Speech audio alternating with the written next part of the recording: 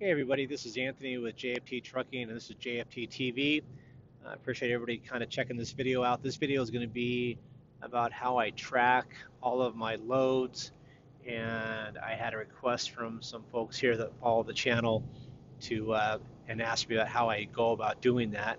And so I told them that I would go ahead and do a video on that. So I'm doing a screen recording for my first time, so forgive me, but I do want to make sure that I put this video out in a way that allows you all to see what I've been doing. And I do track my loads on my iPhone and have an iPad here as well, and as well as a laptop at home. And so I use the cloud here, the iCloud here, to track all of my stuff.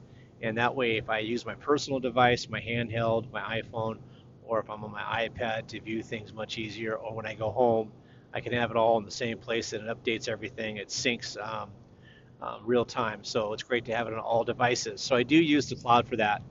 But I've been tracking my loads ever since I opened back in April for business.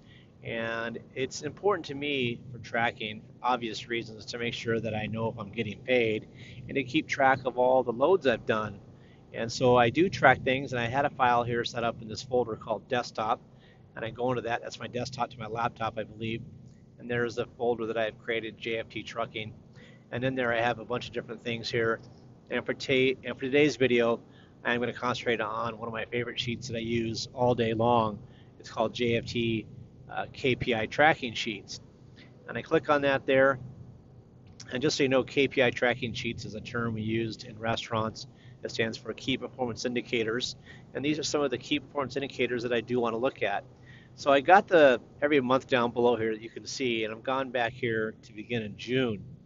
And each month that goes by, I do update the spreadsheet and change the format and input and take out things, and I make it better and better for me as I go along. But going back to June here, I began tracking these spreadsheets, and in June, the first column I set up in Excel was the pickup date. So I can go back and look at that, and as you can see, you've got June 3rd here was a pickup, the first pickup, on down to June 30th there. But the first pickup was then picked up in Owatonna. I want to know where I'm coming from and where I'm going. So the pickup date was June 3rd. I picked it up in Owatonna, and then my delivery date was June 7th. So it took four plus days there. And I got to edit there, Phoenix. Actually, let me change that really quick here. Actually, I can't do that while I'm talking, so I'll fix the spelling later. But I dropped off in Phoenix. So I went from Owatonna, Minnesota to Phoenix, and the broker I used for that deal was Cowboy. I do track a multitude of things here, but really important here, I track my deadhead miles it took to get to that load, which for that load was 67 miles from home. And then the load itself was a 1,600-mile run with a total of 1,667 miles for that load.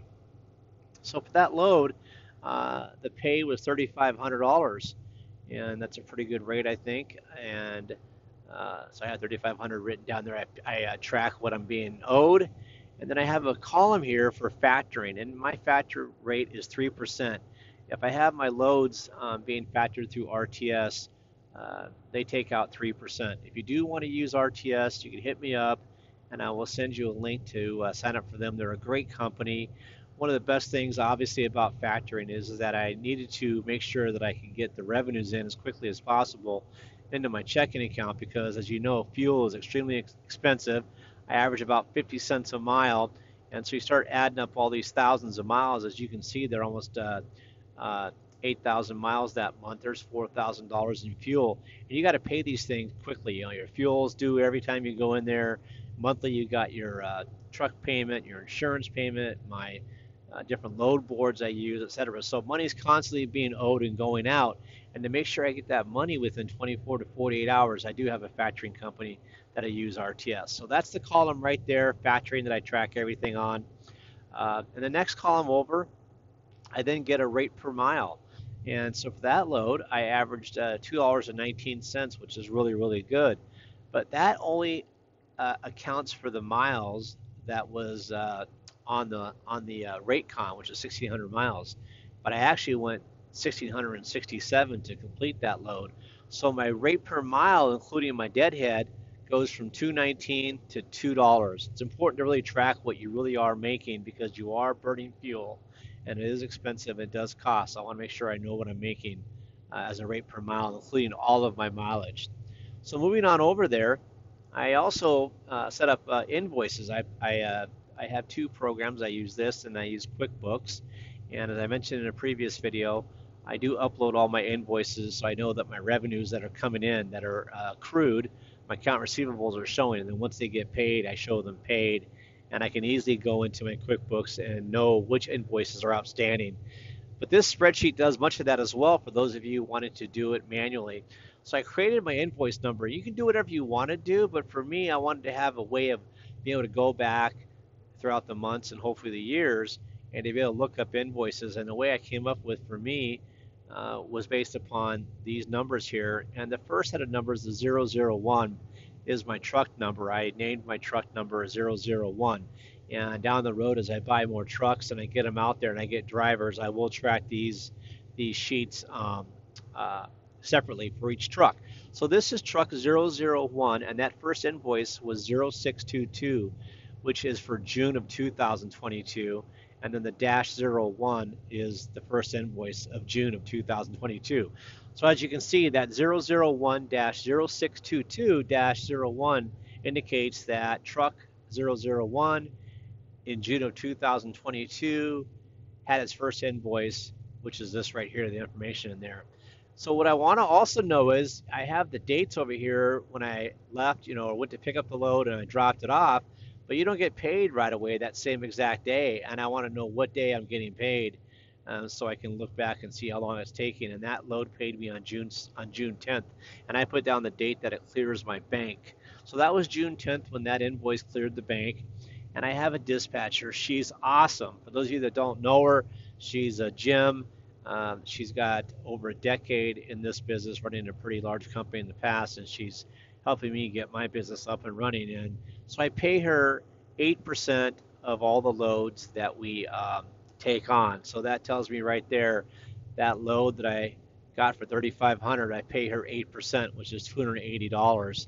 And then the check mark is so that I know when I write her a check for loads that are cleared, that I know that I paid her. So there's, as you'll see, in the months coming up here, there's loads that have yet to be paid, and I need to make sure I know which ones to pay her for and have not been paid yet. So that's how I track my loads there as quickly as I could. As you can see, what's really important here, that first month, or going back in June, I should say, my rate per mile was $1.96 as an average, and that's really, really good. The big problem is I lost 50 cents right there. I actually only earned $1.46 per mile because I had over here a total of 2,045 miles that I didn't get paid for. And that happened because I took a load to Jacksonville, Florida, and then I had to get back at the end of that month there, and I didn't have the ability to pick up a load that would work out for me to get back to take care of some personal business. And I drove 1,459 miles. So that right there really, really killed me for the month. But so down below here in green, I track all my totals, and my deadhead miles for that month was 2,045. My total miles that I was booked for the loads that I took on were 6,000 miles. When you add both those together, I actually drove 8,045 miles. I generated $11,745 in revenue. My factoring that I had for most of those loads was $334.16. So what's important about that number, one load right there, $1,000, paid me directly with a check. And so that was no issue with that right there. But I will tell you that for $334.16 is a huge peace of mind to have in my checking account, roughly $10,745 within 24 hours. I had that money sitting there. So I didn't have to worry about payments that were coming due, automatic payments from my truck that I purchased and my insurance that's due on the 1st and stuff like that. So that's a small price to pay to have the money right away. Now, if I had a lot of money in reserves and was much wealthier, I could save that $300, and that's something down the line I would like to negate as I do grow and scale up. But for $334 for almost $11,000, any day I'd pay that. So it really helped me out. Then over here, As I mentioned before, the rate per mile that I booked for was $1.96. Only took in $1.46. Right there, I paid my dispatcher $935.60, and for me, that's also a blessing, and it helps me out immensely, mentally, really, because she does all the booking. She makes sure that I'm getting paid on the loads. When she books a load, she does the carrier packet for me, sets up all the quick pay, all the factoring, and then makes sure that I am paid on time and stuff like that. So, for $900 plus, I think it's money well spent, especially as we grow this business.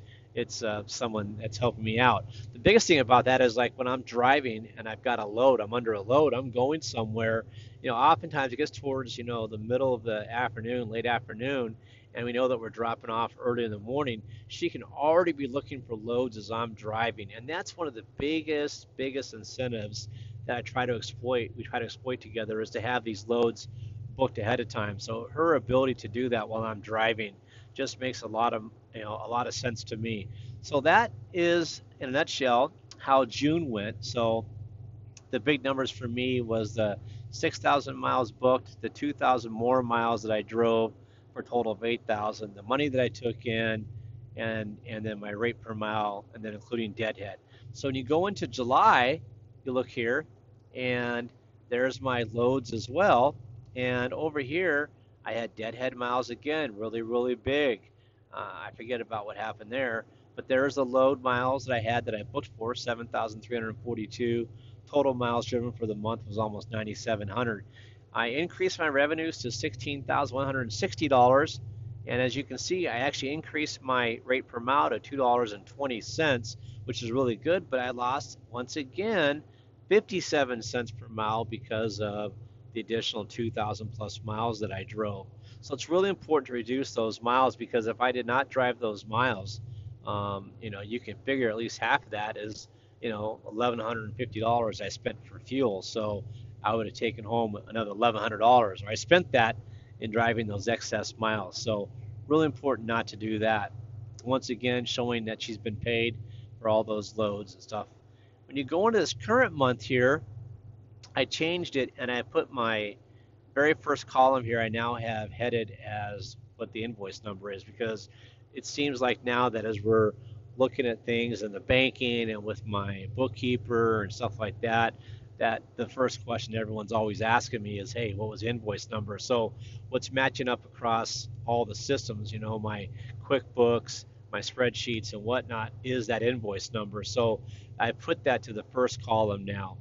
Next is, once again, my pickup date, where I picked it up from, the delivery date, where I drove it to, who the broker was, and now I changed things again. I added a payee because I found myself getting confused that the broker isn't always the one paying me, because these loads are either factored through RTS, my company, or they're being done through QuickPay, and we're getting better at writing those people in. So like right now, I've got a question on one of my loads right there. I'm going to be getting a hold of actually up here. Yellow Diamond didn't pay the $2,550. They only paid $2,500. So we're in the process of looking that up, and I know it's Yellow Diamond, and they paid through RTS. RTS paid me, so I'm working with those people to make sure I get the additional $50. But what's really nice about this month is I've made a concerted effort and listened to my dispatcher, who has 10 plus years of experience, to reduce my deadhead miles. Patience is key.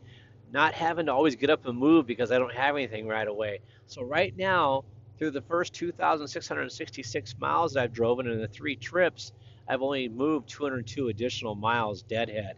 So right there, my deadhead is really, really low, and I'm really working hard on making sure that I can keep that as low as possible for the entire month and see if I can increase, I know I will, my bottom line profitability. So right there, showing the loads that I've earned, the money that I'm earning.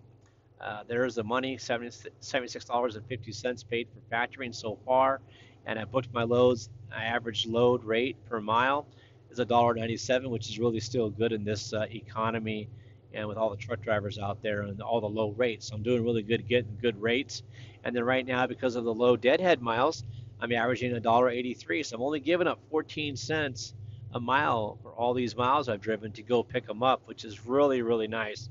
I've also added down here an odometer reading at the beginning of the month, and I'll put one at the end of the month, because there is some incidental driving that I do, whether I go to Walmart or I go to Freight Tools to pick up stuff or whatever it is. I'm getting the truck washed, and I really want to get a really, really hard number for miles driven for the month and my actual rate per mile. So there you go.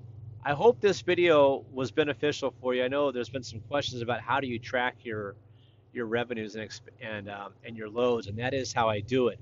If you do have any questions about that, please leave it in the comments below on this video. Please like and subscribe to the channel and hit that notification bell. I will be doing some more videos because I'm learning how to do screen sharing. I know I talked about revenues and stuff like that, but I will talk more about that in detail later. But for those of you that asked for it, I hope you found what you're looking for.